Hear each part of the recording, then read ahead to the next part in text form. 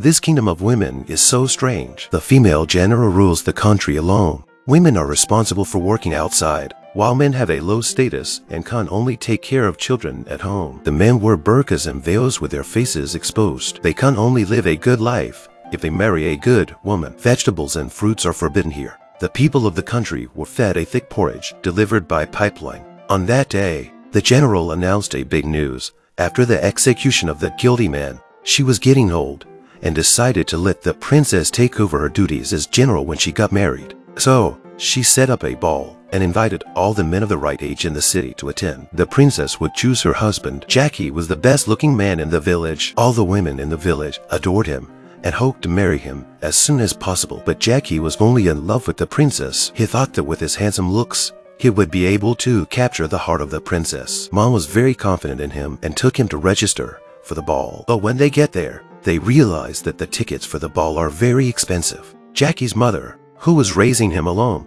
could not afford it. Jacky was standing at the door and being ridiculed by his uncle's family. This was too much for Jacky to bear. He chose to report his uncle to the officers as a male chauvinist. The women's army found a lot of patriarchal remarks in his house and immediately arrested him in order to reward Jacky for his report. The officers gave him a ticket to the ball. Jacky felt so happy at this time. This ticket is very important to Jacky and can even change his life. Mom is also happy. She decided to spend money to customize a beautiful robe for Jacky. Jacky thanked her very much. He wanted to polish his mom's shoes to show his filial piety. He polished her shoes all night long. However, the next day, his mother fell to the ground and lost her breath because the soles of her shoes were too smooth.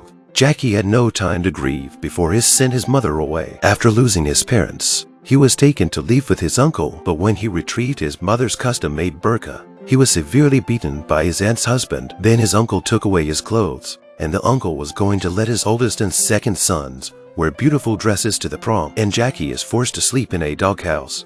This boy is so miserable. His prom invitation and custom-made tuxedo were taken away by his cousins. He had to personally help his cousins dress up so they could go to the princess's ball. Jacky is like a male version of Cinderella. His uncle and his cousins are happily off to the palace for the ball, while Jacky is locked up in a dimly lit doghouse. Suddenly, the horses in the village start calling Jacky and summon him to the woods. As a result, Jacky meets 3 female officers. When the female officers see the weak and helpless Jacky, they are charmed by his beautiful face. They are ready to do something intimate to him. Suddenly, his uncle Bruno suddenly appears and cues the female officers and saves Jacky. It turns out that Bruno escaped from the prison and came to the forest alone and tamed the village's sacred horse. He asked the horse to guide Jacky to meet him. Bruno showed Jacky the many radishes he had planted. Although the vegetables were forbidden to be eaten by the common people, the radishes were sold for a good price at the palace. Bruno was going to save enough money and take Jacky with him to escape from this ridiculous country. After Bruno finished pulling all the radishes, he asked Jacky to put on a woman's costume.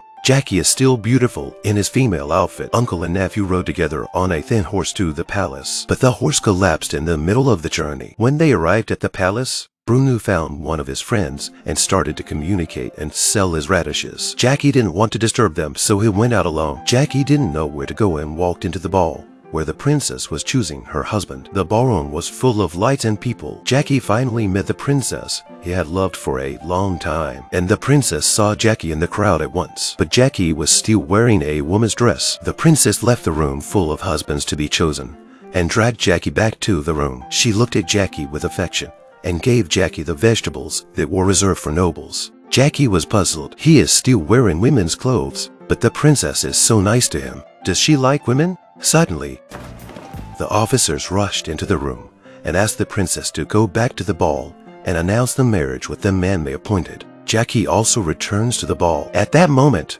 Bruno finds Jacky in the crowd. Bruno earns money with the radish. The two of them can leave the country together, but then the uncle recognized Jacky dressed as a woman and immediately reported the incident to the general. As they took off Jacky's hood, everyone was immediately shocked into confusion. The man dressed as a woman came to attend the princess's ball for the election of her husband. He fell in love with the princess, but unfortunately was publicly revealed to be a poor man. The old general immediately ordered the hunt for Jacky, but she is no longer young, so every shot misses. Jacky escaped successfully, but he accidentally ran into the porridge production base. He found out that the porridge that the state gives to the people every day is made of shit. Jacky was very angry and told everyone the secret. Everyone threw up when they found out that the porridge was made of shit.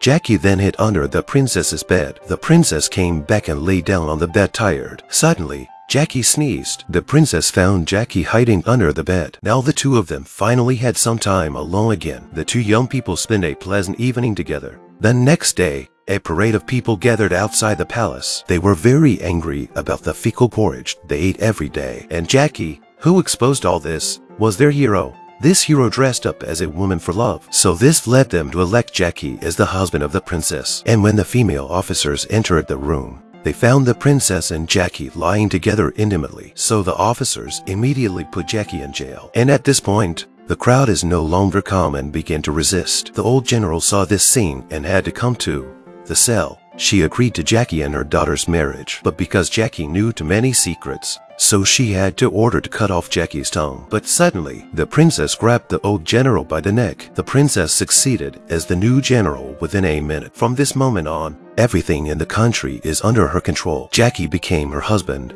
and gained the approval of the people. Soon, the wedding came. The new general led her husband by a rope to complete their marriage in front of the crowd. But a few minutes later, the general and Jacky undressed. They stood naked in front of the crowd and showed everyone a shocking fact. The new general turned out to be a man. I thought the new general liked women, but I was wrong about all of this. This is a wonderful story. This French film, Jacky and the Kingdom of Women, tells an extremely absurd story. The director has created a bizarre kingdom of women, which expresses our real life with exaggeration. He magnifies the absurdities of life to create a bizarre world. But how is our world not weird? You can subscribe and leave comments if you have any ideas. Thanks for watching. See you next time.